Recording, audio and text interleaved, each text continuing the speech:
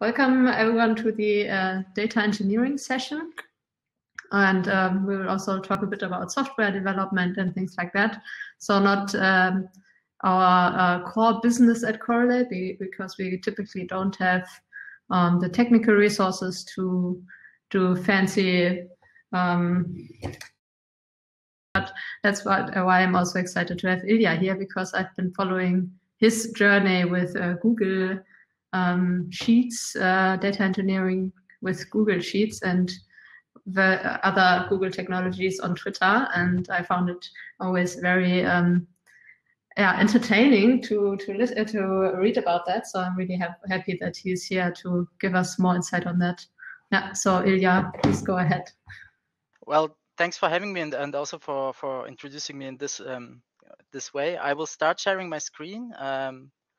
I should have put like a parental parental advice, like don't try this at home, because all of this is experimental, and there are reasons for that. But maybe this is helpful to you, because it was certainly helpful to us or the team I'm working on. So let's get started. I think you should be able to see my slides. So I'm going to talk about basically data engineering with Google Apps Script, and it kind of like, so yesterday Johannes gave this great quote during his keynote, and he said, like, do what you can with what you have where you are, right? And this is like the core challenge, I think, for most nonprofits, is like budget is limited. There is some constraints, there's some legacy technology, legacy use cases, and you need to figure out how to make it work, and in most cases also how to help them scale, right? So let me try to get rid of my taskbar. All right. So this is a sneak preview of what I'm going to talk about today. And actually, like, data engineering, like, it's super important. It's often neglected, but it's the core if you want to have clean data, right? And ideally, it's super simple. Like, understanding what you need to do is simple, right? You need some input module, some input components. You need some layer which collects the raw data, in situ data, something like a repository or a data flow or, you know, Firehose, whatever.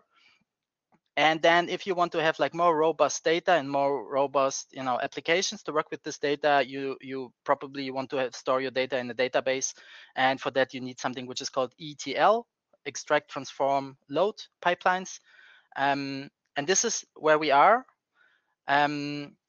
The idea for this talk, or this thing, I started working on it a year ago, and I pitched it at the inaugural CorrelCon last year, with a 5-minute talk or something like this. And back then I was still at this stage just working on the input component or input module. So I'm really like kind of proud, but I'm also happy to share what I have learned during this 1-year journey now.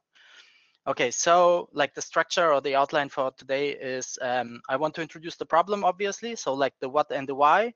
Then I want to briefly like outline or discuss how I approach this problem, namely with Google Script and something that I call the Spreadsheet Factory, but our internal product name for this is like the Data Lab. I will demo its potential or how it works, and then like mention to you some cautious lessons learned.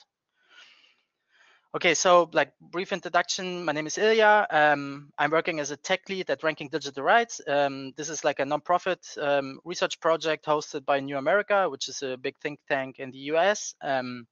But this is only like a part-time position, and so the rest of my time I'm freelancing as something which I would describe as a product developer. So if you are interested in what I'm doing, you can like give my portfolio like a visit, but mostly I do like everything. I'm trying to be like a one person agency, so I do web and software engineering. I started actually freelancing, producing data visualizations and maps, and now I have also like 2 management tracks. One of them is like data management, but like as a, you know, from a management perspective, and information security also from a management perspective. And all of this is driven or rooted by human-centered design. And just to show you that like I love this, because like I think most of us here started with a social science degree, but I also started with the communication studies and political science degree, and did my master's in political science with the focus on computational social science. Okay, so just like one last thing, this is like the biggest product I produced so far. It's linked down there, chemicalweapons.ggpi.net. It's like a digital version of a research paper, and give it a look if you're interested. And also there's like a clean, tidy data set if you want to play around with spatial data of all chemical weapons incidents in Syria collected so far. So let's get back to the topic. What's the problem or what's the challenge? So I'm working for Ranking Digital Rights, and their core activity or core product is the Ranking Digital Rights Index. And the index evaluates the policies and public commitments of internet and telecommunication companies. They are only looking at the big ones, but like the really, really big ones with the global impact, such as Apple, Alibaba, Facebook, also like telecommunication companies such as Telefonica, Mail.ru, Etisalat, what have you, right? And this year they are producing the 5th index. So it's the 5th iteration of this index. And this year they are evaluating 26 companies in total. But they are not only looking at the companies, they're also looking at their services, like Apple or has iOS, iMessage, or Facebook has the Messenger and the Facebook website, right? And this is, of course, rooted in a methodology, and this methodology is very granular. So this is like at the core of the challenge with I'm dealing with. So last year they had 35 indicators with 84 elements, and elements are like survey items, right? So this should sound somewhat familiar to every social scientist here. And in 2020, this almost doubled. So we have 50 indicators this year and 335 single items. It's a 7-step research process. It actually has 21 sub-steps, so it's very granular and tedious. And there's also a company feedback stage, which means that we send out preliminary results to the companies, and then they send their results back to us, and then we need to incorporate this also into the index.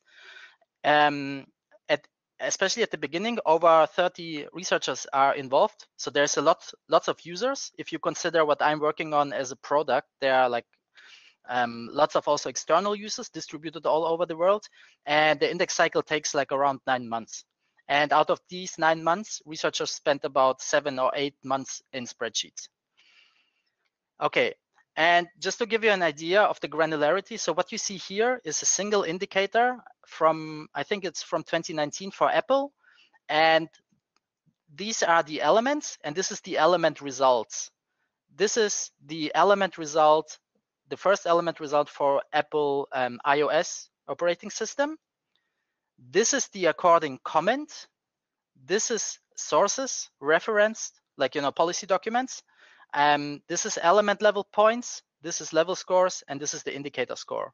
So that's the thing with spreadsheets, right? They allow you to do this mess. So they allow you to intertwine or mix different levels of data, of analysis, of aggregation. And if you look at those 2 empty rows here, it should actually be only 1 empty row. It also allows you to do layouting. And everyone who has ever worked with Excel, the pain, right? So this is what we're talking about. The research process itself, just briefly, so it's 7 steps, and there are at least 4 components. One is DC data collection. So this is the input sheets. Scoring sheets. This is where elements are evaluated and scored. And then there are summary scores sheet, which aggregate single company scores. And then there are year-on-year sheets, which allow year-on-year comparison between 2 or 3 indexes. And every white dot means it's a separate set of spreadsheets which needs to be produced. So we are talking here now about, like, I don't know, I don't want to count. And then at the end, we also need to produce data, public data for the public website, and then the report. And so far they have been also sourced from 2 different sets of spreadsheets, right? But this is all spreadsheets. And if you consider the dimensions here, this year with 26 companies, that means that we have 26 input sheets, 26 scoring sheets, and the so-called aggregation sheets, like the year-on-year and summary scores, they are all connected to the input sheets and the output sheets by import ranges. But they are like connected on element level, right?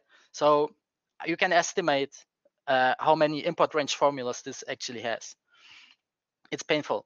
This is the legacy infrastructure I mentioned. So this is the input sheets. I think this is the year-on-year sheets. This is the scoring sheets. This is also the scoring sheets. This is the summary score sheets, sheets. And all of them are connected by import ranges.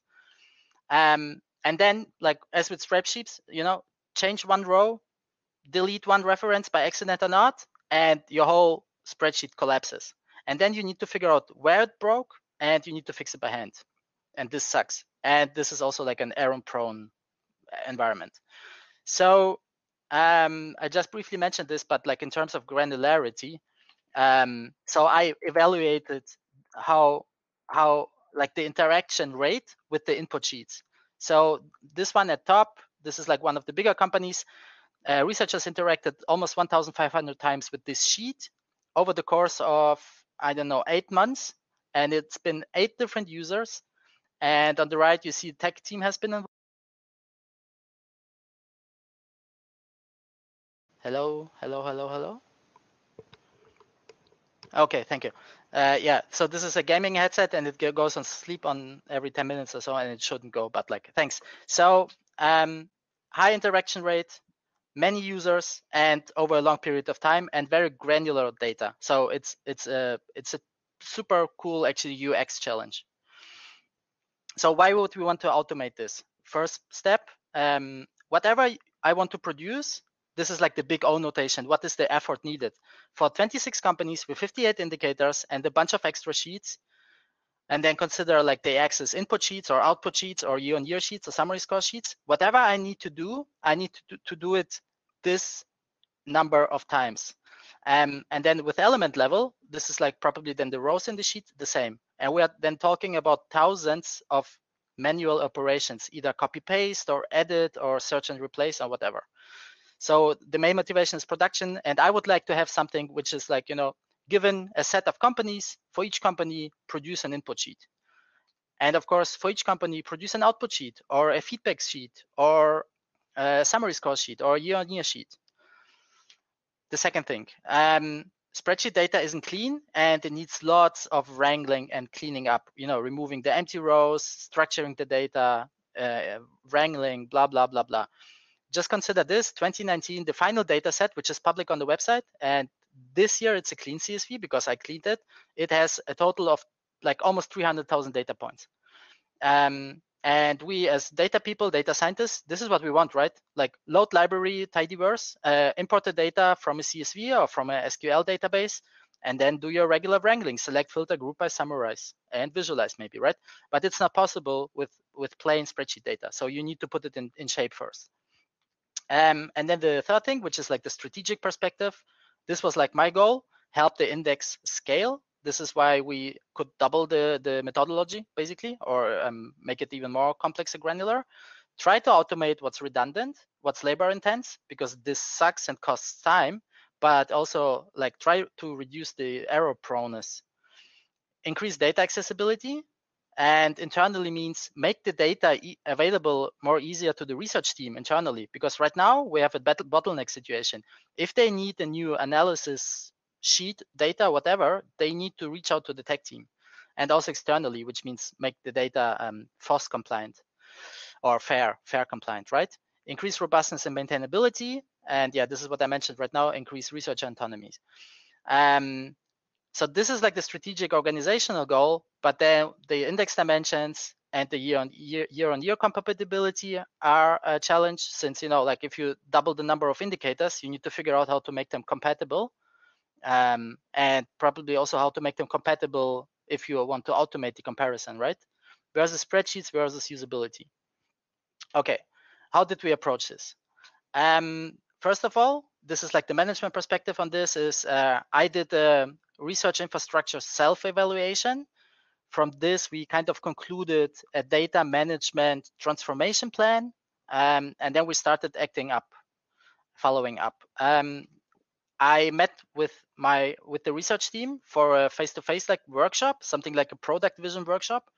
And here on the left in the background, you see we did something which is called a user journey, but I would call it researcher journey here. So we went through every single research step and identified like the pain points, the touch points, and the opportunities for automation, optimization. How can something be made like, more feasible or more enjoyable? And then we started developing. So let me start with the input sheets.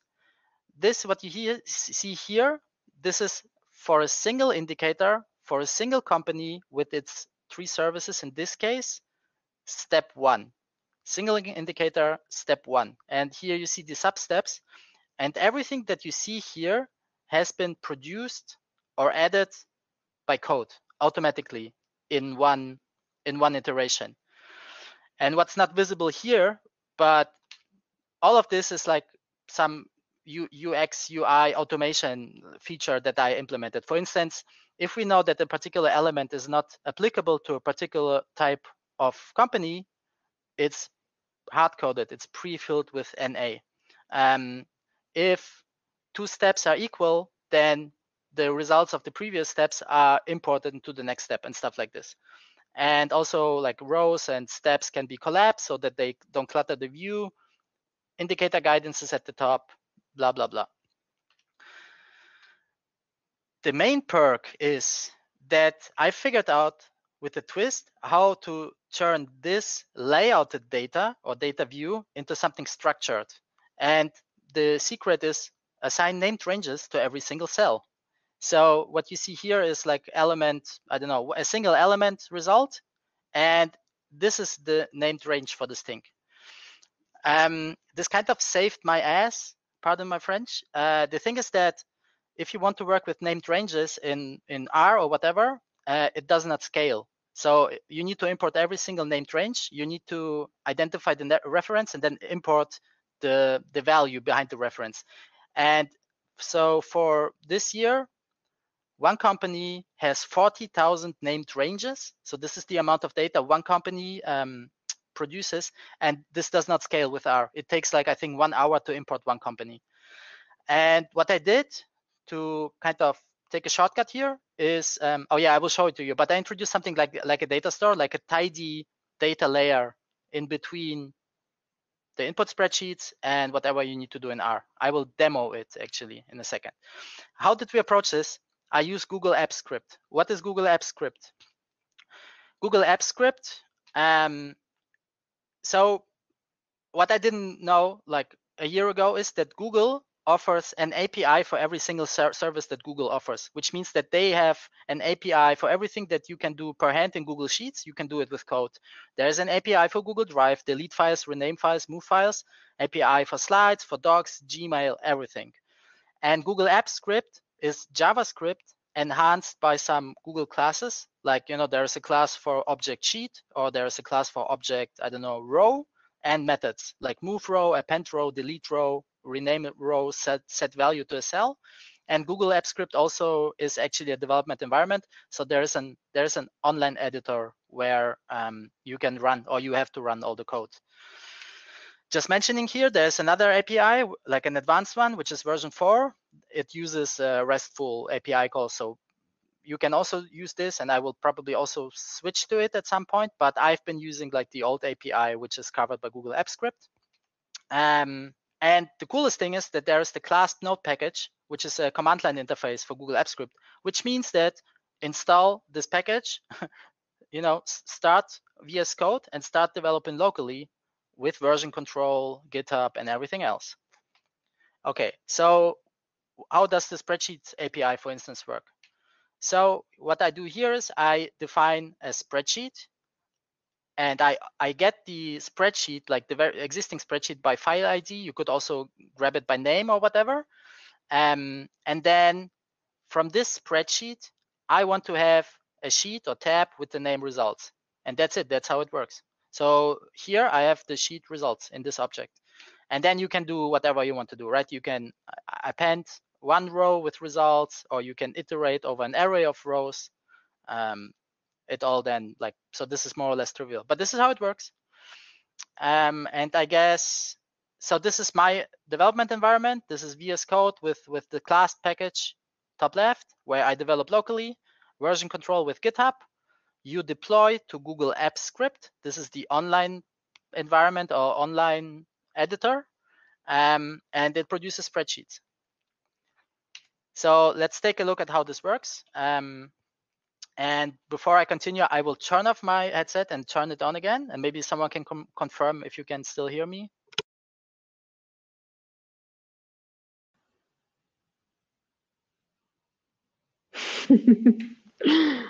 I should be back and I could hear free. Yes. Okay, all right. So then let's start demoing. Here I've been tinkering with the code. Just to give you an idea, this is what the JSON configuration for a single step looks like. So this is step 6 with the substep content. And this is how I define indicators. So this is a single indicator, and this is the indicator's elements, right? And then it's nice JSON objects or arrays, and you can nicely iterate over them. And then all I need to do is like I write clasp push, and then I deploy to Google Apps Script. This is what Google Apps Script looks like. So it's an online editor. The way how I built this, so this is all the modules from input sheets, feedback sheets, whatever. And I have a main controller at the top. And whatever I need to do, I change the configuration in the editor. And then I select the main function. Let's say I want to produce an input sheet. And I just prepared this so that you can see how it's produced in action. And so this is the CorrelCon demo folder. This is the folder from the input sheets. I produced it already, but it should be empty. I hope so, at least. Yeah, it's empty. Okay, and now we start producing. So select, click play. And now you should see at the bottom that there are already tabs popping up. This one imports the previous year's results. Okay, of course, like the live demo effect. This takes too slow. Takes too much time. But it's doing something. I mean, I'm already very impressed. So Google is really, really tricky. It like there's so much caching issues. Blah, blah. Oh, now we are there. Okay. And yeah, right. And now you can witness in live how like a single sheet is produced. So we are now in step 1, step 2. Whoa. So block by block, right? And then this concludes with a lot of formatting, conditional formatting, and a lot of other stuff like produced. And okay, so we have the input sheets now. What about output sheets? So now, so that you can see it in action. This is Google Drive on the left side, right? For those who are not familiar. Okay, and now I will produce for this big company sheet a scoring sheet. And actually, to save time, I will also start producing the data store. Okay, and here's the scoring sheet also being produced live. Okay, we have already step 0, step 1. I get the reference error because, of course, I need to connect it to the input sheet, and they are all connected by ID, and those IDs are defined in the JSONs. So no more false references, blah blah blah. And is the data store already working? Because the data store is actually the recipe to everything. Yeah. Okay. So allow me to introduce to you the data store. This will connect in a second. But what you see here, a single row is one observation, one element. Because like everything is standardized with JSON files. So I know what steps, indicators, and elements a company has. And then I can just write some not so complex JavaScript code to fetch the input sheet data from this shape and just import it into the data store in a tidy format, and tada, tidy data. And then all I do afterwards is like I collect this with R.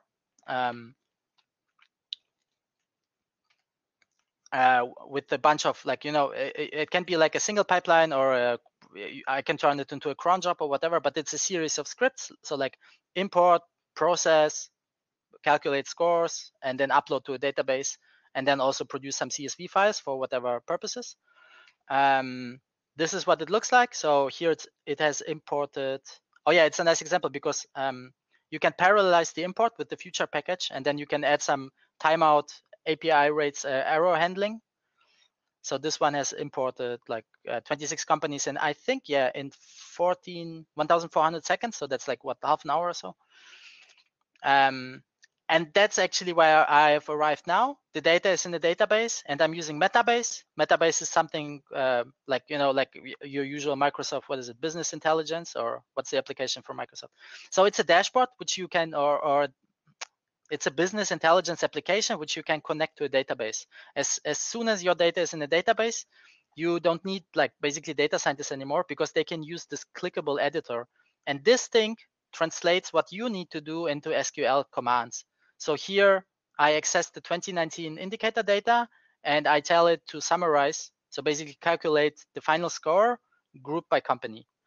And then it's and you can create visualizations. But the main point of this is visualizations are one thing. This is the main thing. Metabase is just an interface to the data. You can also return the data and you can export it. And that means that researchers now, most of them are like legal scholars or social scientists. They can just download the CSV, import into a spreadsheet, and continue with their analysis. Nice. Without referring to us. Okay, so yeah, a bunch of lessons learned. I don't know if you have that. Like, I think my time is up, but basically with this, I have approached Google Sheets limitations, like the hard limitations. I have caching issues. There's this 5 million cells limit. And so, yeah, but we can discuss this later on.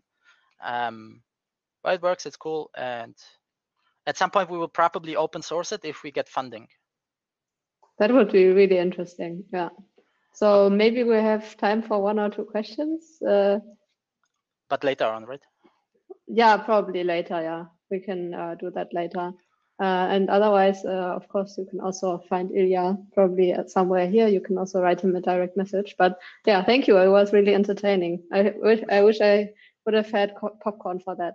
Okay. Thank you. Yeah.